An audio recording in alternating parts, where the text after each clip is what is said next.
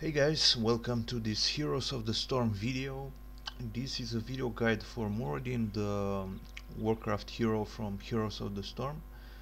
I will talk in the video about the talents that you should pick and how to use your abilities and when exactly. Alright, so the first talent, Infused Hammer. You won't have to go back and regain mana ever again when you use it. Skullcracker. Muradin doesn't have slows and stuns except Stormbolt, and it will be quite hard to catch enemies. So this will be useful mostly when being in avatar form and hitting an enemy 1 versus 1. You will interrupt him, and yeah, it's quite useful.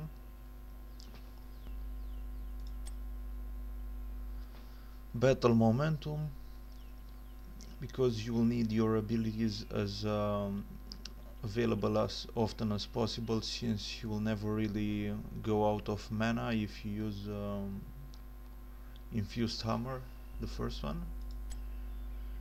Here you should get Avatar. You do a lot of damage and you won't really die with the ability active. Here you should get Burning Rage. This is great, a great late game talent. You'll be able to farm minions and mercenary camps. Also a nice AoE damage boost for crowd fighting. Alright, so here Imposing Presence. This is a great talent that will boost your survivability, so you can perform great in the late game. And here just get Unstoppable Force, obviously. So this is a balanced offensive defensive Muradin.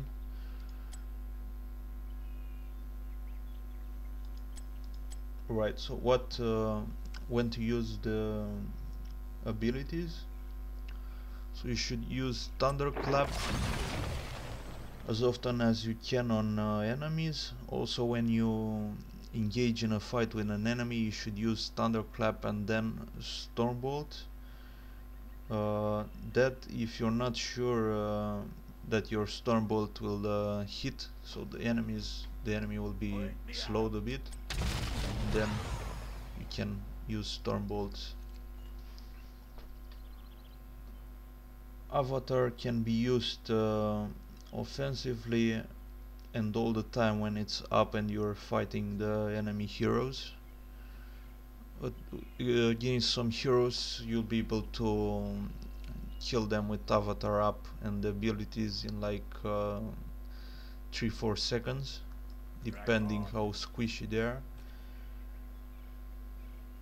And Dwarf Toes is great for escaping, but also can be used to catch enemies and kill them. This will work mostly in the early game. So if you're after an enemy hero and you don't have Stormbolt active, and then Stormbolt, but yeah, this will deal a bit of damage, and with Dwarf Toss and one hit you might kill the enemy. Right, so I will hopefully post a video soon with some Muradin gameplay.